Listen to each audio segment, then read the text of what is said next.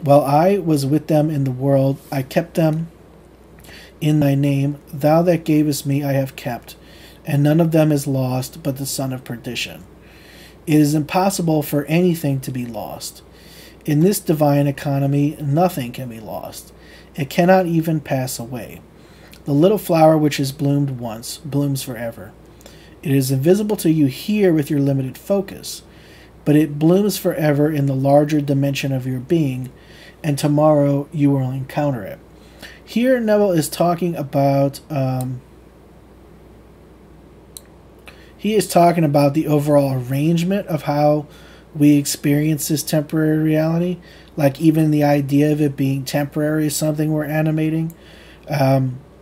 So in this infinite eternal storehouse of imagination, you can right now imagine a pink rose in full bloom. And though it is not present in your physical reality, if you strongly identify, if you really distinctly imagine this pink rose bloomed, so much so that you move it into this space, you will at some point encounter a blooming pink rose.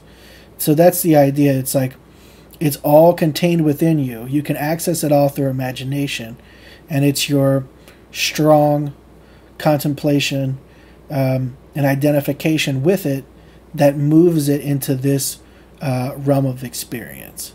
And supposedly the thing that we're here learning to do is how to not just select things, but deselect things, like deselect unwanted things, and to decide if there are things that we want to use, like as colors the next time we create. All that thou gavest me I have kept in thy name, and none have I lost save the son of perdition.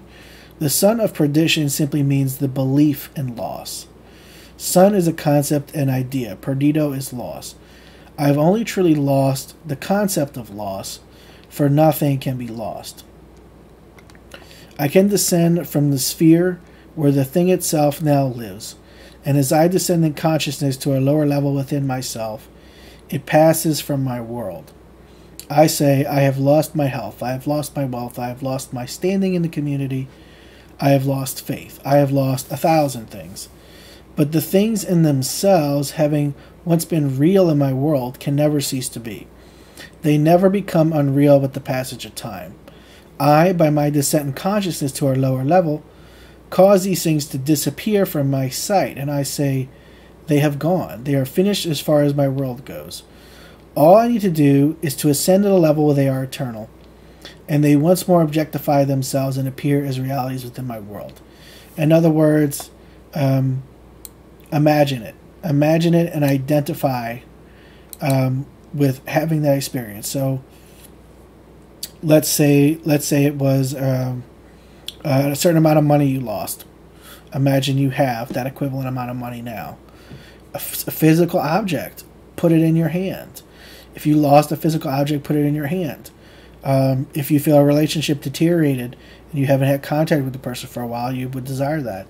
Imagine you're talking to them now and that relationship is restored or better. The idea is that you can't truly lose something. Now, there is this mystery of death that we encounter. However, Neville is plain, and I have had a dream about it. Everything here is already dead. So that to me makes the mystery of death even more complicated. But yeah, this idea that in imagination everything is eternal, so you simply extract it from there and pop it out here. You take that sort of pre-recorded amount of film and put it in the projector, and then it displays itself. I, by my descent in consciousness to a lower level, cause these things, or okay, I'm rereading here, but that's okay.